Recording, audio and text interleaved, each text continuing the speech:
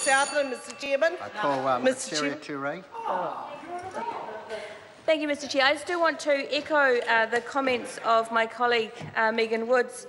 The Parliamentary Commissioner for the Environment has made it very clear that planning for climate change and for the infrastructure costs and changes that are needed is absolutely critical for large parts of New Zealand's urban and coastal areas, including in the city where I live, in Dunedin, where Southland is at particular risk of sea level rise, and there are particular infrastructure issues that arise from it being an old city with an old infrastructure. And so there needs to be careful, measured planning and the authority to do that planning and the ability to communicate that, and then the ability to change the rules where it's needed in order to be able to prepare for the sea level rise that's expected and is already, in our case, affecting large parts of South Dunedin.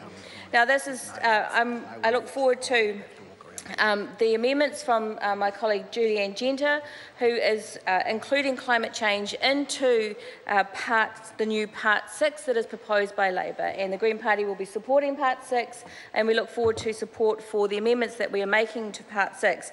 But Sir, beyond the climate change aspects that need to be considered, I did just want to take it back to a kind of human level, street level, if you like, approach, because one of the reasons why I'm quite supportive of Part 6, despite the concerns around the urban growth boundaries, is that the rest of this part sets out a new kind of way of looking at planning.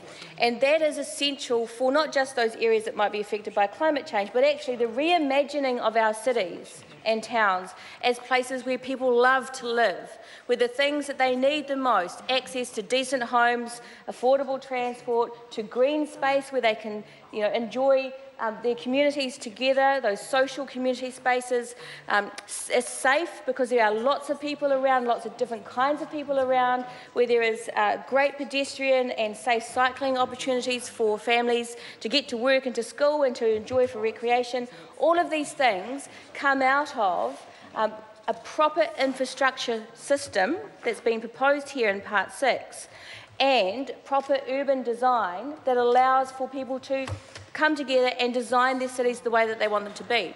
So I want to encourage members and members of the public to have a look at the Green Party proposal for reimagining our cities, the Green Cities proposal that we released a month or so ago.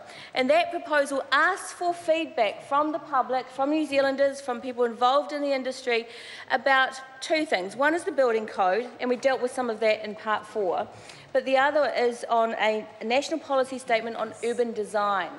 And that is what sits on top of the infrastructure and planning tools that are set out in Part 6. So you have those planning, we pass Part 6 and get those planning tools right, and then on top of that we build design the cities and the communities that we know people want to live in. And that includes things like the street design to make it comfortable for people to move around easily from place to place, from home to shop, to school, to after-school events, to their theatres, to work and back. That's designed around women and children, which is a new approach to urban design, where the needs of women and children feature at the centre of urban design. Because actually the research shows that women travel more as a result of their daily requirements of activities, getting their kids to school, often doing all of the shopping, also getting to work, managing the after-school cares. Women's travel and city requirements, if you like, are much more complex than men's, it turns out in the research. So let's have urban design that focuses on the needs of women and children to keep them safe and enable them to use their city in the best way possible. Let's make sure that urban design promotes child and pedestrian-friendly environments so that we can reduce the risk to children and to pedestrians, but particularly children who are walking to and from school, from the hazards of roadways, driveways, where so many accidents occur. So there's a really good opportunities here for community spaces that help to build collaboration and connection between communities, rather than the isolation that especially many older New Zealanders are starting to face. So as older New Zealanders are facing more and more financial pressure, they are also increasingly isolated from their communities and finding it more and more difficult to connect to the people who live. Mr. Chair, Mr. Chair, Mr. Chair. Dr. David Clark. Mr. Chair.